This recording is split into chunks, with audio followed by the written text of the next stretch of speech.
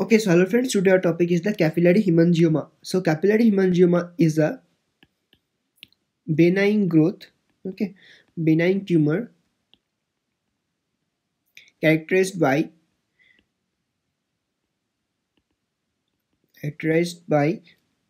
increased number of normal or abnormal vessels, okay, which are filled with blood. Now in capillary hemangioma there will be, as the name implies, capillary, so there will be multiple lobules of small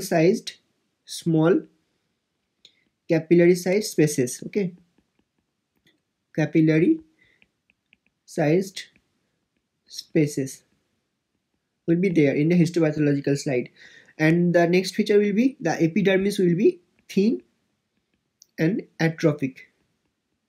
And another feature will be, suppose this is the endothelium, this is the endothelial layer, here it is another endothelium, so between this there will be formation of a solid bud, okay, solid endothelial bud. So now see the histopathological slides. So here it is, you can see this is the epidermis, which is now thin and the atrophic, okay, thin and atrophic. Next is here you can see the small sepate, here they are the small sepate, here you can see small sepate capillary sized vascular spaces, okay.